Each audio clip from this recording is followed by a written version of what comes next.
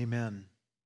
Thank you so much, music team. Thank you all for joining along and raising your voices to the Lord. It's fun to continue our trek here through the life of Christ, and we'll be in Matthew chapter 5, verses 17 through 19 this morning.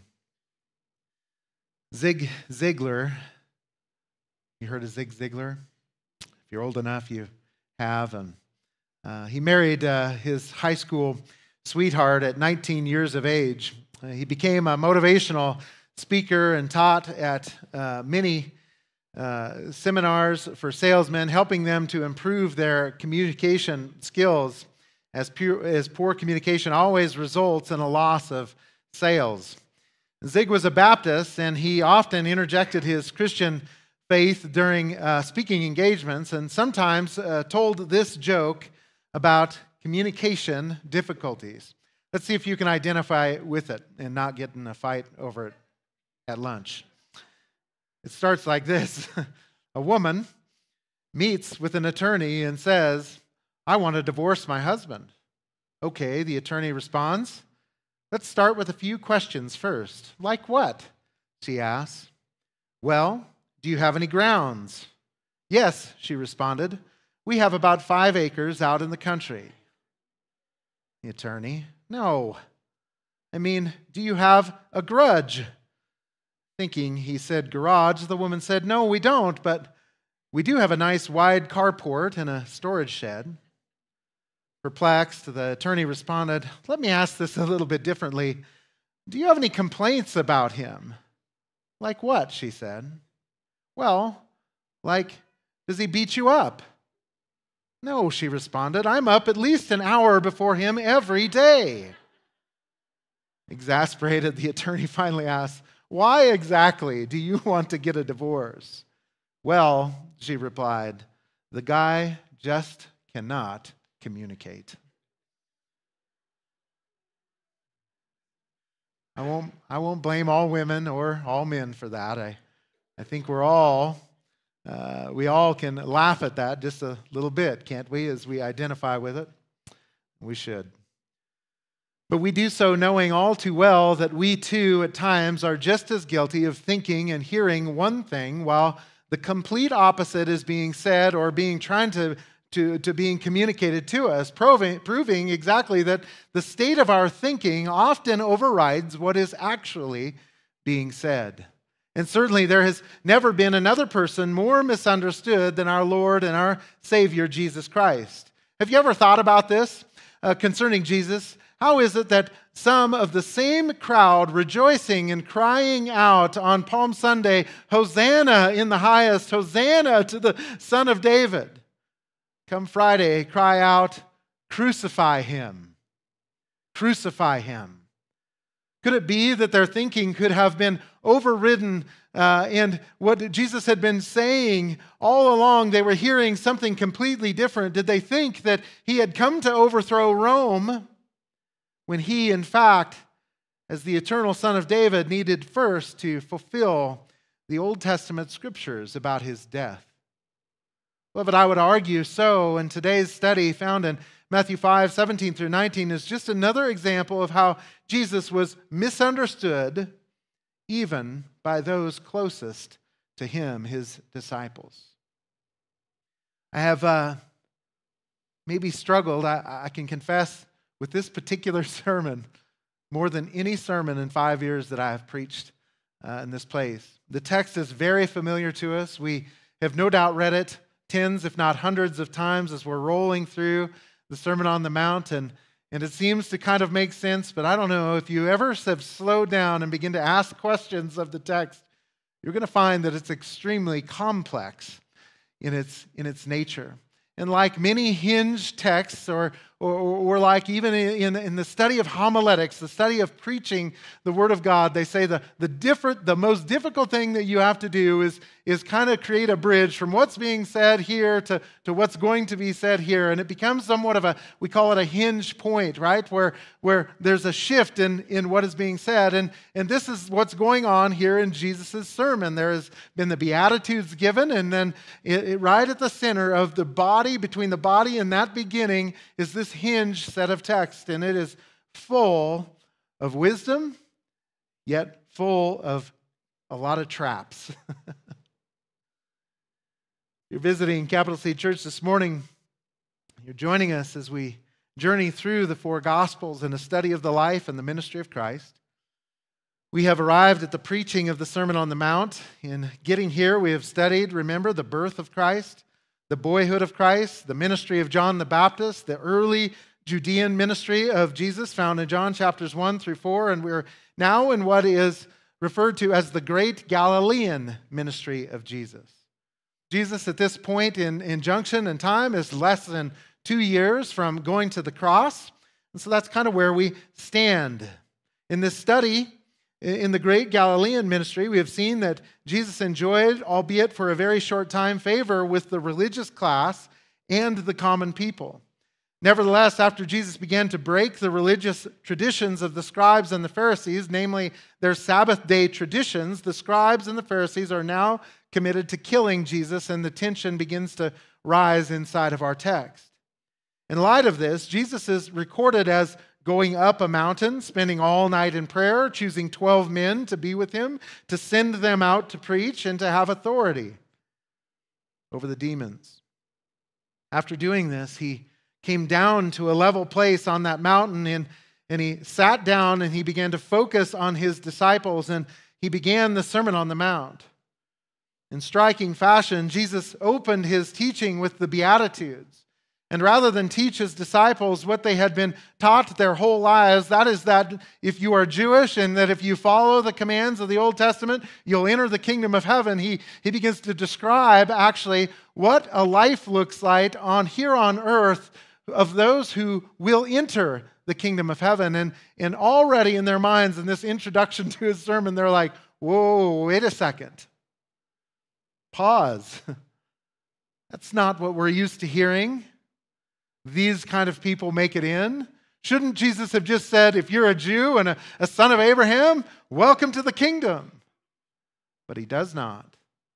It's those who are poor in spirit, those who mourn over sin, those who are gentle, who hunger and thirst for right living, and who are merciful in the here and now and are pure in heart in the here and now. It's those people, like those peacemakers, they will be the ones who inherit the kingdom of heaven.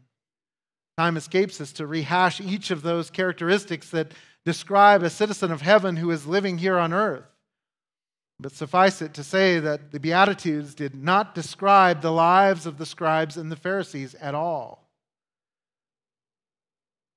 As is always the case with mankind and religion, they had replaced the Word of God with their traditions. They were counterfeits, representing a counterfeit path to the kingdom of heaven, and Jesus was going to set it all straight. So in turning to Matthew 5:17 through 19, Jesus, knowing that his disciples would be tempted to think he was abolishing the Old Testament, teaches them that he comes rather to fulfill it. Oh, if you've been around me often, not in the pulpit, but maybe behind the scenes, I will sometimes say that in the academy and in teaching in seminary, you get to learn a lot of different opinions about a lot of different things that go on inside the text, and we study hermeneutics and homiletics, and how is it that we're going to find the point of the text, and or even should you find the point of the text? Is it just a free-for-all we get to do with whatever we want with the text? And so often, good thinkers will come to difficult sections of the text, and they'll acknowledge that there are very different thoughts, and there are in this particular text, about what is being said in the text. And I will always say in those behind-door meetings, or if we're sitting around a dinner table, that your seminary professors will say something like this: well, I have friends that are on both sides of this argument, and I agree with my friends. You see that? Are you tracking? In this particular case, there's about 10 different friend groups that could all be right. And at some level from the pulpit, it's a little hard to just go over 10 different things that are going on. You have to ask yourself and you have to preach, what is it that you believe God is saying here? And that's what I've done today, and I'll do the best that I can to communicate to you, not the word grudge or garage, but what is being said here in the text. Look there at verse 17. Jesus unequivocally says to his disciples, "Do not think that I came to abolish the law or the prophets." So, beloved, like that woman speaking to the attorney who had heard grudge and not garage, Jesus recognizes the blindness of preconceived thoughts and moves to clarify after giving the Beatitudes. Do not think. In other words, pay attention. Listen. Do not. It's moved to the front there is emphatically in the Greek, so it gets our attention. Do not think. I said grudge, not garage. And what were the disciples not to think? That Jesus had come to abolish the Old Testament. Behind our English word to abolish or to destroy, depending on your translation there, is the Greek word kataluo. And kataluo is used differently and in different ways throughout the New Testament, but here it means to destroy, it means to demolish, to overthrow, to tear something down. So you might write these synonyms in the margin of your Bible. Jesus is saying to his disciples, do not think that I came to destroy. Do not think that I came to demolish, to overthrow, to abolish, or to tear down the law or the prophets. In other words, Jesus says he did not come to destroy everything that falls between the world's creation recorded in Genesis and the last Old Testament prophet, Malachi, who will then speak of the last prophet, who we know as John the Baptist. I don't want to belabor this too much, but it's so necessary to find some application for us in this text, and otherwise it's going to feel a lot, and it probably will feel a lot like this, more of a teaching than a preaching. But there are some things to be aware of and things to be careful of as we think carefully about the Lord in this hinge moment in history where the old covenant is being fulfilled and the new covenant is being established. And here we are at the very hinge point of those two things. Let's think about this. Some very influential pastors and theologians of our day, either by their statements or their theology or both, have done this very thing. They have destroyed the Old Testament. Andy Stanley, Charles Stanley's son, has been making many waves over the last decade by telling people to unhitch from the Old Testament and that people do not need to believe in its historicity in order to be a Christian. So hear what he's saying. It's mostly driven by, and maybe some kind of honorable thing inside of him where he's wanting to reach people who are a little bit offended by what's said in the Old Testament. And he's trying to create a little bit of division there and essentially ask in podcasts and other things that he has written, he's saying that in order to be a Christian, you don't have to accept everything that is written in your Old Testament. It may or may not be true. It may or may not be historical. What we do know about is Jesus, and that's Andy's point. And if there's any honorable thing in that, it's that there is a desire to reach people, and if you're in the know and you're paying attention to Andy Stanley right now, you're going to know that he just had a conference for the LGBTQ community, inviting them to the church, saying, don't worry about that Old Testament. It's all about Jesus. There's some truth in that. That it's about Jesus, that is. In addition to Stanley, there is a sect of independent fundamental Baptists, along with others who identify as Pauline dispensationalists. Have you ever met one? I have a family member who is just rabidly down this path. Just extreme dispensationalism, they'll call it. Nothing, you can take your Bible and you can turn to the 12 or 13, depending on how you view Hebrews, and you can take everything out of it, just tear it out and throw it away. The only thing that matters is that the Pauline epistles written to the Gentiles, you and me. Just get rid of that thing. Just unhitch from it. Just forget that there's anything in there of any value. These believe that rightly dividing the word of truth means that the only scriptures a Christian needs to pay attention to are the epistles of Paul. So in effect, although these two influencers would likely not get along whatsoever, they both go astray in their theology and their practice because they have unhitched themselves from the Old Testament. Beloved, what would gender be without Genesis? Think about that. What would sin be, and who would it affect? And there would be no promise of God that He would even fix that sin, because we wouldn't know what it is. What would marriage be without the book of Genesis? How would we explain a catastrophic event in the geologic record that killed life on earth? Who would be the Jews? Who would even care about that little chunk of land that is being fought over for thousands of years? Because none of it would exist without your Old Testament. None of it. To unhitch, to forget, to not pay attention to its teachings, its promises, all of that leaves you with a Jesus who has no history, with Jews who mean nothing, with a God who didn't say He would curse the earth if sin were to come in.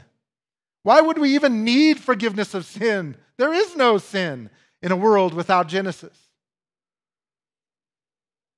And beloved, I don't know if you're paying attention, but look around the world who has unhitched themselves from the Scriptures. What are they saying? What is gender? Who is God?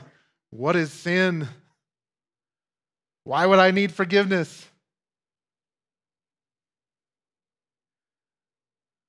What a tricky thing the devil's done, right? To try and get us to detach, to unhitch, to destroy what the Word of God says from Genesis through Malachi. So it is, beloved, as we return to thinking about our text, Jesus understood His teaching would tempt His disciples to think He was abolishing or destroying the Old Testament. However, He rejected that thought very firmly, as we can see there in the text, and He affirmed that He came not to destroy it, but rather to fulfill it. And this is where it begins to start to get just a little muddy, right, in your minds. Now, wait a second. Doesn't fulfill mean put an end to?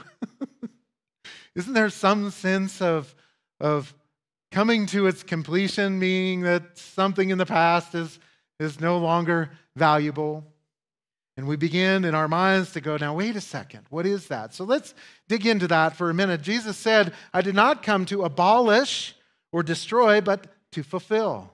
The Greek word behind our English word fulfill is the word plerao.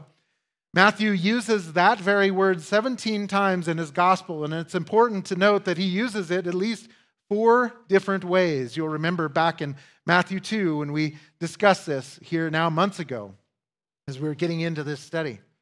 In chapter 3, verse 15, Matthew uses fulfill with the sense of making something happen.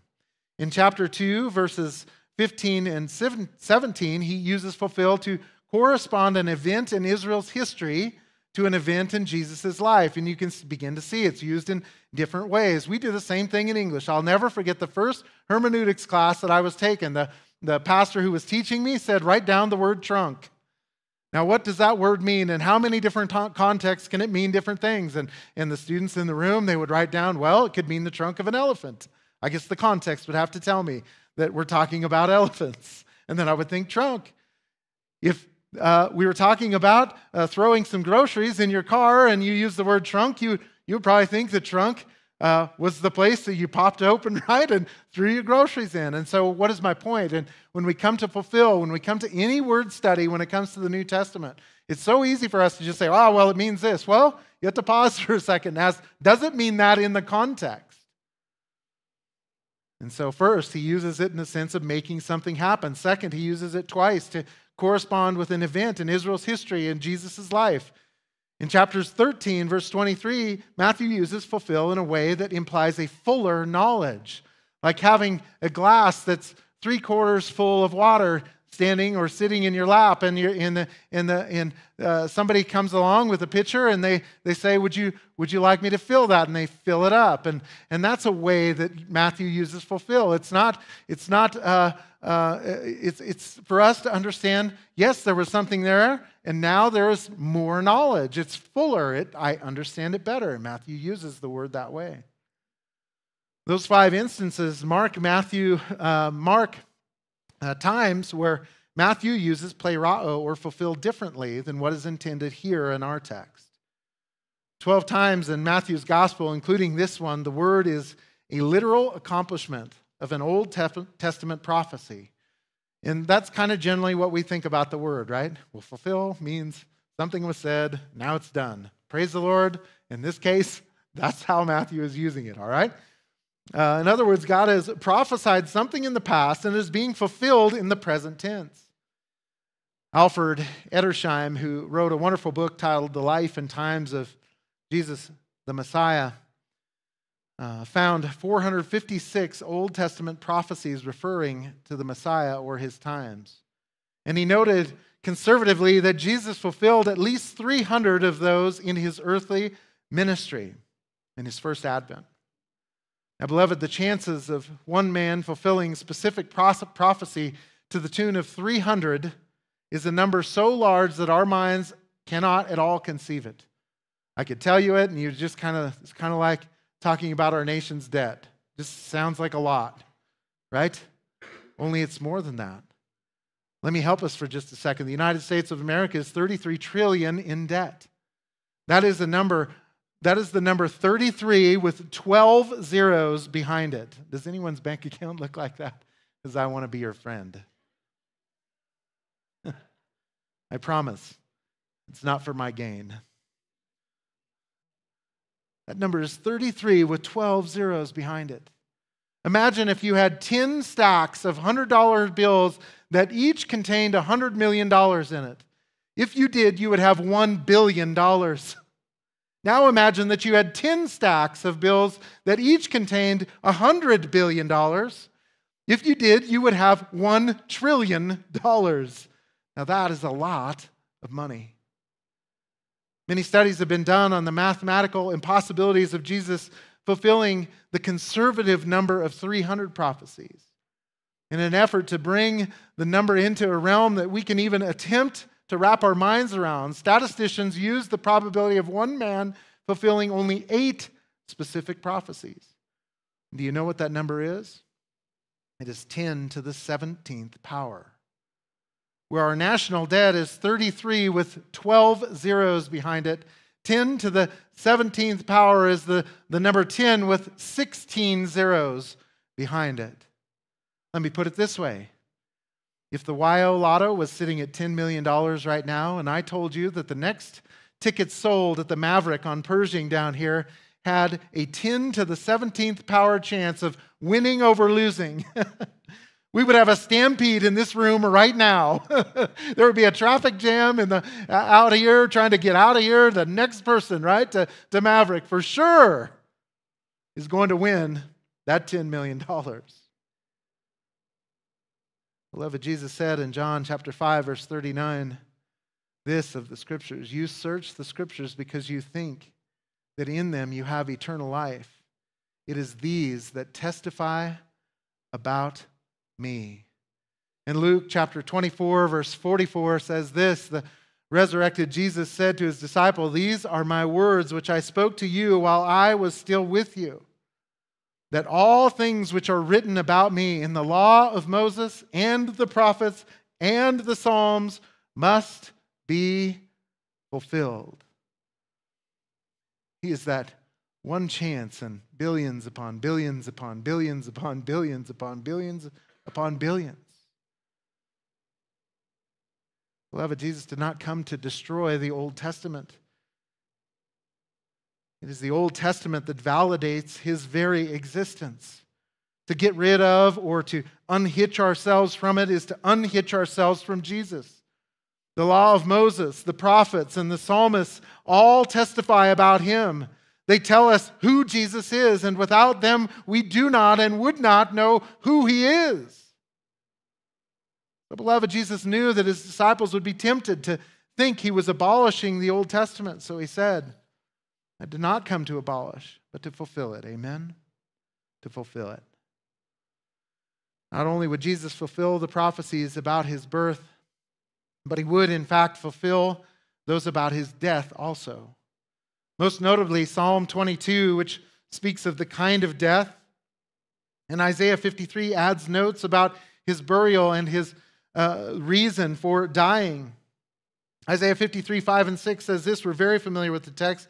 But he was pierced through for our transgressions. He was crushed for our iniquities. The chastening for our well-being fell upon him. And by his scourging, we are healed. All of us, like sheep, have gone astray. Each of us has turned to his own way, but the Lord has caused the iniquity of us to fall on him. Unhitch yourself from the Old Testament. You have none of those promises. You know nothing of sin. You know nothing of your need for repentance and forgiveness. Nothing. You see, dear friends, without the Old Testament, we would not understand that God cursed the earth and mankind because of Adam's sin. And without the Old Testament, we would not even understand what sin is. In fact, God gave us the Ten Commandments to function like a mirror. We effectively look at the Ten Commandments, and the image we see looking back at us is the image of a person who has taken the Lord's name in vain, who has lied, who has stolen, who has coveted, and who has dishonored their parents. Is there anyone in here who hasn't done that? We look at it. We see God's righteous commands and demands of people, and looking back at us as a sinner needing saved. And in God's courtroom, any breaking of any of his commandments is grounds for eternal punishment. Unhitch yourself from the Old Testament. You have none of that. That is why we revel in the reality that in Isaiah, God promised that he would send a servant who would be crushed for our sins and cause the iniquity of all of us to fall on him. And here's the good news. Jesus was that servant. He was that servant in the Bible. It was undeniably clear that if you recognize your sin and cry out for mercy, God will cause your sin and your iniquity to fall upon him. What a simple thing. And you will be saved from judgment and God's judgment upon sinners. Dear friends, if you cried out for mercy, you spend any time trying to reach out to people, it's pretty easy for us to say, I like that Jesus loves me. Easy to accept that, and anyone would just say, well, in order to not go to hell, I'll accept what Jesus did on the cross. But when you start to press into, are you a sinner? Oh, that's where it gets a little tenuous. Who are you to call me sin? Who is the Bible to call me a sinner? Who is God to judge me? Friends, if you're honest with yourself, you'll know that in the presence of a holy God, we are sinners. And God is going to judge us. And he is going to judge justly. Not by the measure of how much good or bad that you think you did, but whether or not you ever sinned. Ever. And we're all guilty. Cry out for mercy. God will unequivocally put your sin upon Jesus. You'll be saved from his coming wrath. Amen? So it is, beloved, that Jesus fulfilled the Old Testament about his coming and his dying. However, not everything has been fulfilled. We know that, right? And as we can see in verse 18, all of the unfulfilled prophecies must come to pass. Look there in as Jesus clarifies verse 17 with verse 18. For truly I say to you, until heaven and earth pass away, not the smallest letter or stroke shall pass from the law until all is accomplished. That's not hard to understand, right? None of anything in the Old Testament will ever pass away until every little bit of what is said back there is accomplished. Now, has that happened? No.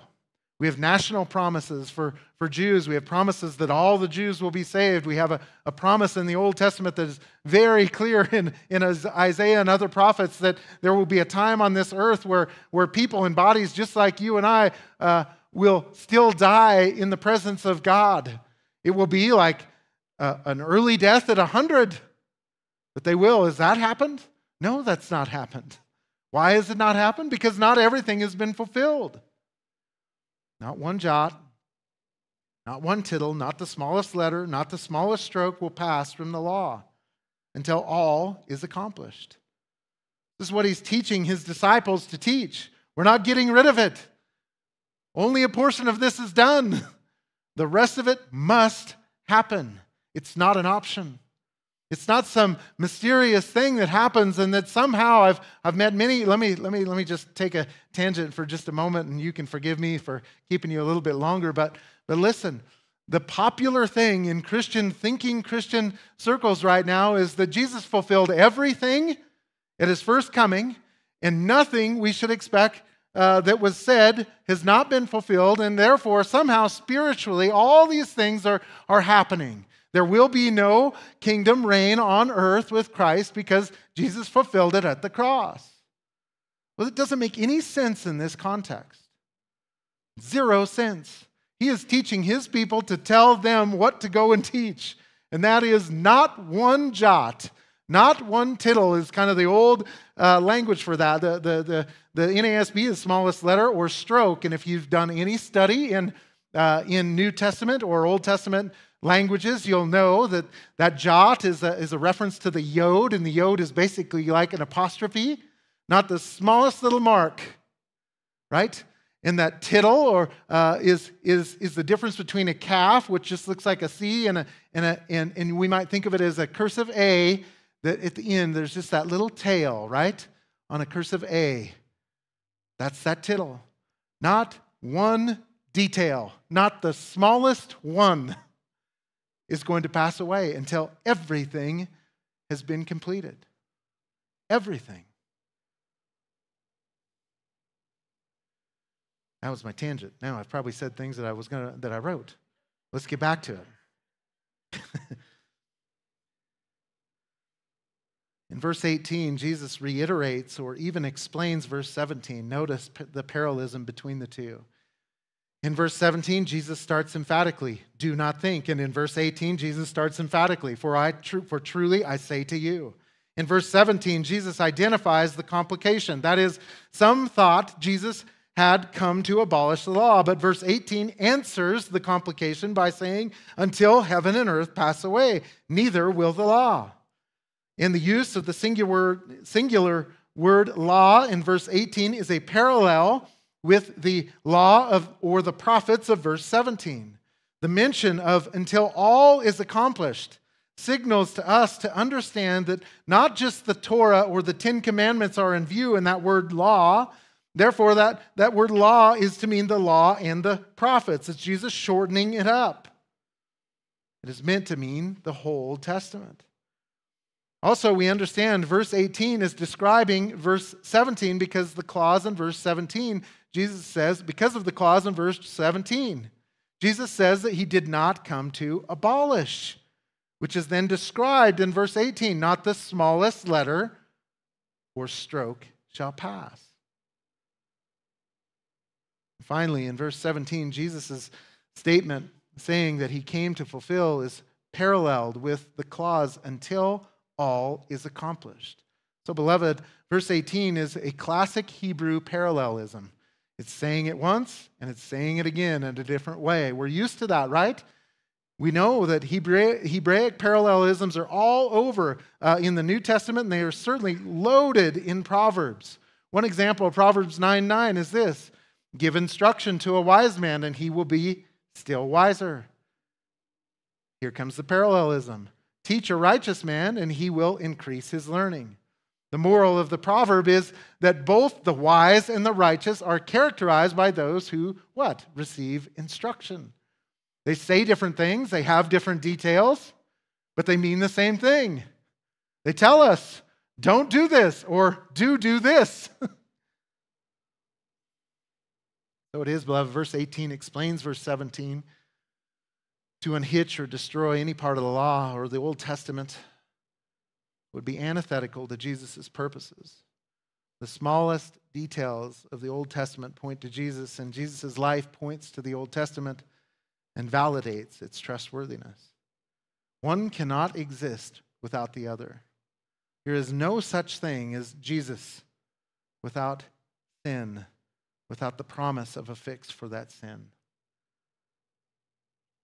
Don't buy into those lies. So the complication was that Jesus understood that his teaching tempted his disciples and likely others to think he was abolishing the Old Testament. However, Jesus rejected that thought and resolved that he came to fulfill it and that all it contains must be accomplished. Here it comes as we get ready to finish here. There is a warning laden in here.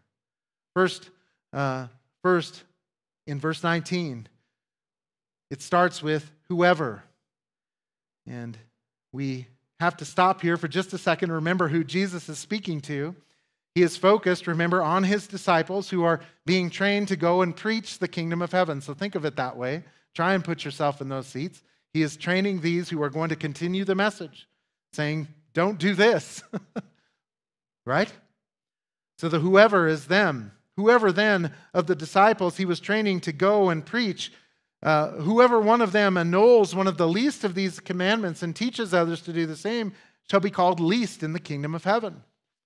Notice that Jesus is not saying that someone who annuls or destroys or abolishes from verse 17 will not be in the kingdom of heaven, but rather their reward will be less. We are not talking about entering heaven. We're talking about the rewards of heaven. So I guess if you're comfortable with having less rewards, you can unhitch yourself from the Old Testament. And you can say that it was all fulfilled in some spiritual way. It's all going to wake out or work out. I met a guy one time, he'd come through Bible school and he couldn't figure out where he was going to stand with eschatology, so he called himself a pantheist. It's all going to pan out in the end. Enjoy sweeping those streets. I don't know, that's what I want to say. No, work. Do the work. Dig in. Understand what the text is saying.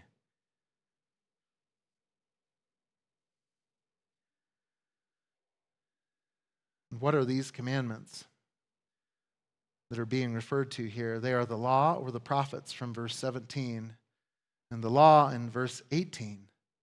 In effect, these disciples or these new teachers of Jesus, if they want a great reward in heaven, notice in verse 19, they should keep and teach them, or these commandments or instructions found in the Old Testament. And why? They should be called great in the kingdom of heaven. Therefore, beloved, the instructions to keep and to teach the Old Testament do not gain one's entrance, right? Get that in our minds and our hearts. We can look across denominations and we understand that we land on different things for different reasons. There's, in fact, every major denomination who has a different view of eschatology is going to come to these very verses and say, well, here's my proof text.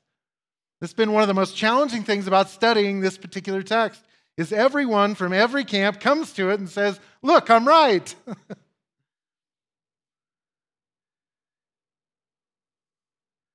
Not about into heaven or out. It is about one's reward when we get there. Amen? I don't know about you, but I would like as much eternal reward as possible. Therefore, I need to understand what it is from the Old Testament. That is, its wisdom, its truth about God, and knowledge about fulfilled and unfulfilled prophecies, which are still required of me in the New Testament era. I don't ignore them. I don't unhitch from them. I don't destroy them.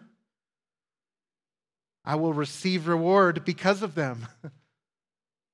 That is, this is a lifetime of study of the Old and the New Testaments, and that will reveal what has been fulfilled and what has not. What will result in eternal reward and what will not. It's a careful study. Recently, Dr. Al Mohler in a podcast was effectively saying that there has been an end to classical dispensationalism. And one of the arguments that he makes in that thought process is that classic dispensationalism, which kind of measures out 7 different dispensations, all this stuff, is too complex. Keep it simple.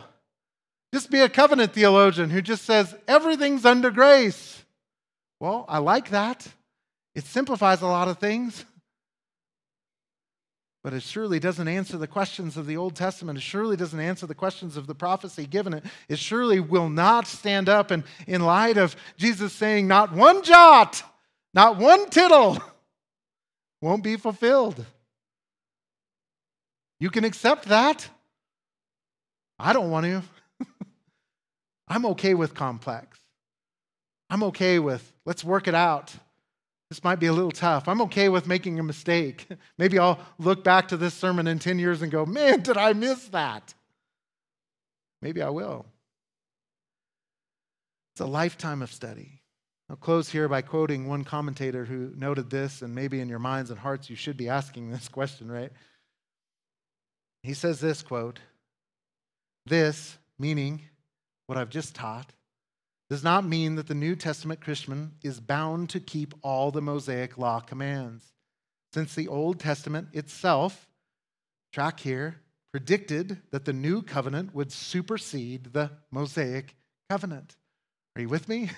Not everything is going to be required of us in the Mosaic covenant. Why? The very Old Testament teaches that the Mosaic covenant would pass away. So we do the work, we look back, we ask what has been fulfilled, what has not been fulfilled, what is required, what is not required. Those are not always easy answers. Amen? He then referenced Jeremiah 31, the prediction of the new covenant.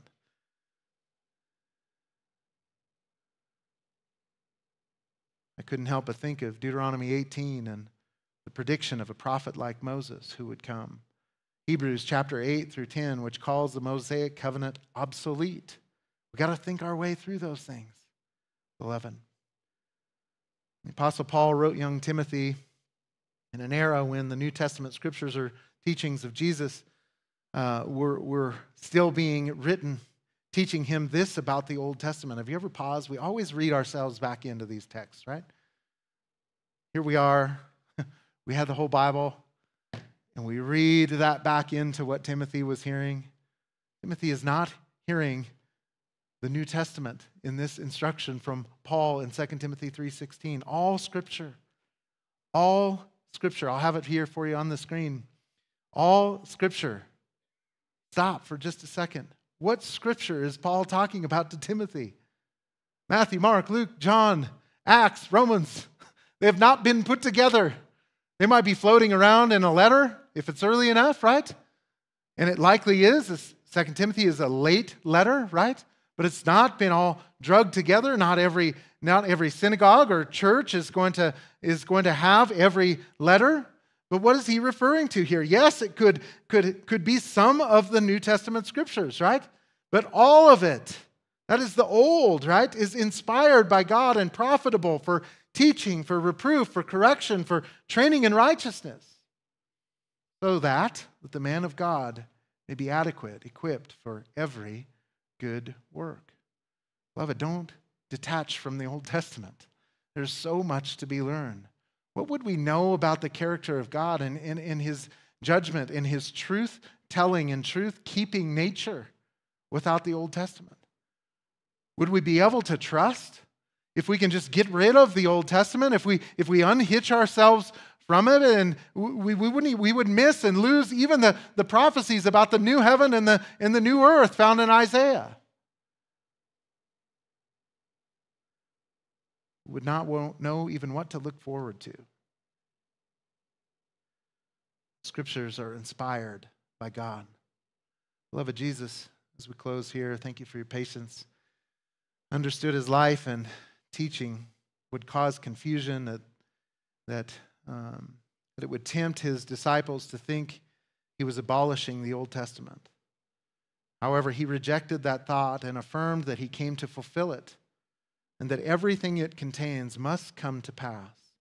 affirming that those who obeyed and taught the Old Testament would have the greater reward in heaven. Are you a student of God's Word? I really encourage you. Fall in love with your Bible. Amen? Eternal rewards are at stake. Father, I thank you so much for today. I thank you for these folks who have come and